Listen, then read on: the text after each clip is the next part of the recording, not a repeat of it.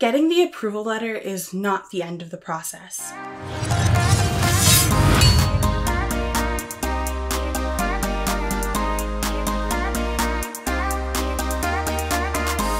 Hey guys, Dani here and welcome to my little corner of the internet. Getting approved for a grant is very exciting, but it is also very important to look past the part where it says approved because you might be missing some very important information that can stop you from receiving your money. In this video, I'm going to go over my acceptance letter from the Canada Council of the Arts, as well as some of the steps that I needed to take to actually receive the money, what I did after receiving the money, and what I need to do to actually complete the grant. Here is the letter that I got. Dear Dani Alexandria, the Canada Council for the Arts is pleased to inform you that your application to the Professional Development for Artists component of the Explore and Create program was successful. To learn more about how the Canada Council makes its funding decisions, please consult our website. Grant amount. The assessment committee that evaluated your application recommended it for financial support. You have been awarded a grant of $7,379. This is the first place that I stopped because I had actually applied for the full amount available for the grant, which was $10,000. This means that by only getting $7,000, certain aspects of my grant were not approved. If you get something like this, it is very important to understand which aspects of the grant were not approved, because you do not want to go and spend the grant money on the non-approved aspects of the grant. You will run into issues there. For now, let's keep going. The first step in receiving your grant amount is to complete and submit the grant acceptance form. You must formally acknowledge that you accept your grant in the portal by May 22nd, 2020. Otherwise, the grant will be canceled. Right here is also very important. If you had just skimmed the letter that you received and were just jumping up and down after you got approved, then you could actually miss this very important information that there's a separate form that you need to fill out in order to actually receive your money.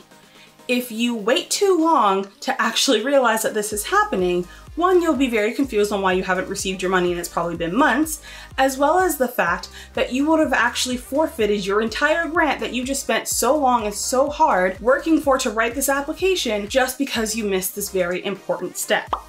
Pro tip number 1, the faster that you fill out any supplemental application or paperwork in order to receive your grant, the faster you will actually receive that money. So it is best to do it as soon as possible, the day of or the next, and just send it off. Especially if there's any issues, going back and forth with them is going to take time, and you do not want your grant to take extra time to get your money. You also don't want to leave it until the deadline because, for example, for me, I got my acceptance in January 2020. The deadline is May 2020. That is a long period of time.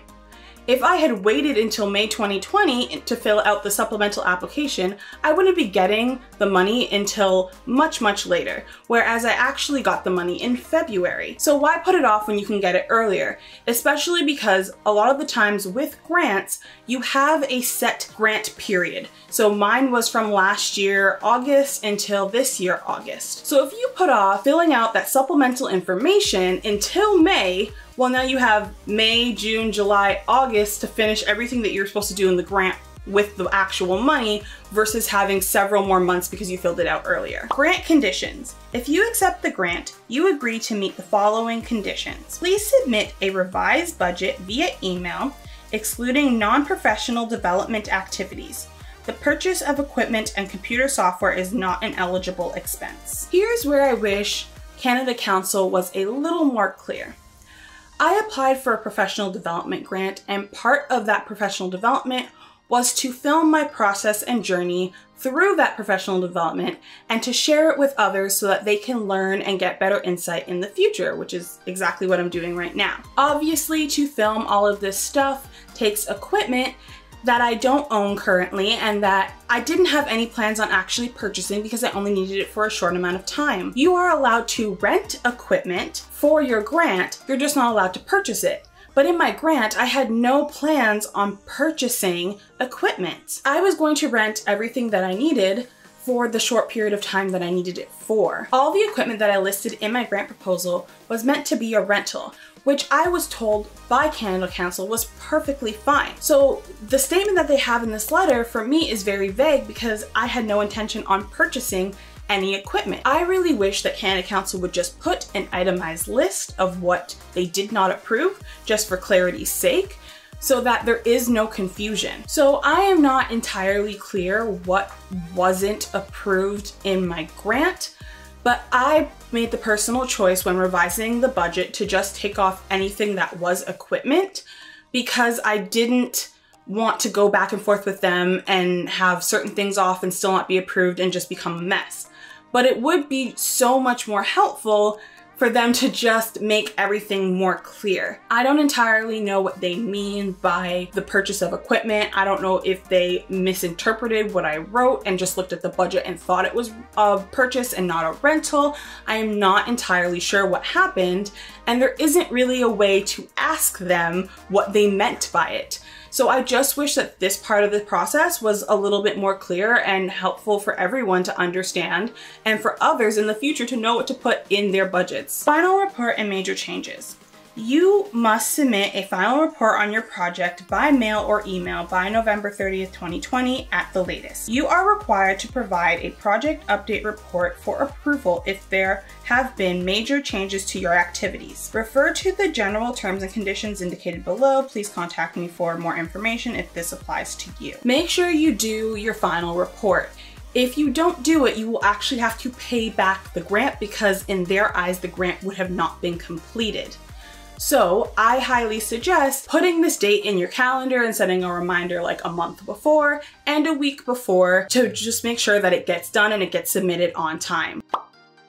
Pro tip number 2, look at any final reporting at the beginning of your grant and not at the end. It is so much easier to write your final report if you know what they're looking for.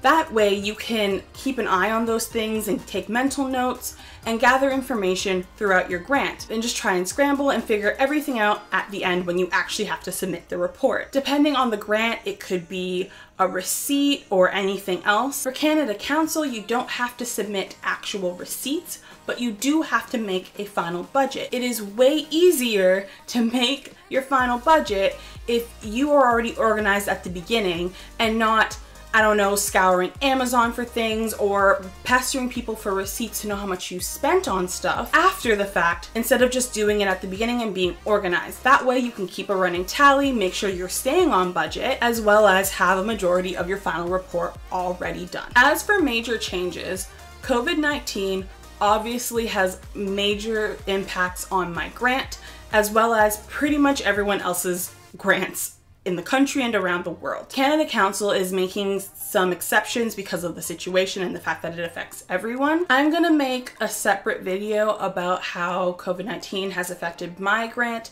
the changes that have to be made to my grant, as well as what Canada Council is going to be doing in terms of accommodating people for their changes in terms of COVID-19. Pro tip number 3. Make sure that all of your payment information is up to date once you receive this approval letter. I applied for my grant in August of 2019 and I didn't get approved until January 2020. That is a very large gap. It is very possible in that large amount of time that your bank account could have changed, your card could have expired, you could have moved banks, or you could have just moved altogether. You don't want them sending your money in a place that you can't access it, because it's just gonna cause you a whole bunch of headaches that is completely unnecessary. So just make sure that your payment information is up to date and your mailing information is up to date once you get that approval letter. The last thing you want to do when you actually receive the money for your grant is to redo your budget for yourself. Like I mentioned earlier, I took off all of the equipment that I need to do my grant project to send back to them. But the reality is that I still need to be able to use this equipment to film my project. I'm gonna have to figure out how to still acquire this equipment in a way that works for me. I had to relook at the entire project and all of the equipment and figure out if there were certain things that I didn't actually need or could do without, and the things that I did need, I had to figure out how I was going to pay for them. So I highly suggest making an extra budget. It doesn't have to be super formal normal, it doesn't have to be in Excel or whatever, but sit down, relook at everything, and plan it out to make sure that you can afford to still do your project. If you can't make it work, you're gonna have to contact your granting body and figure something out.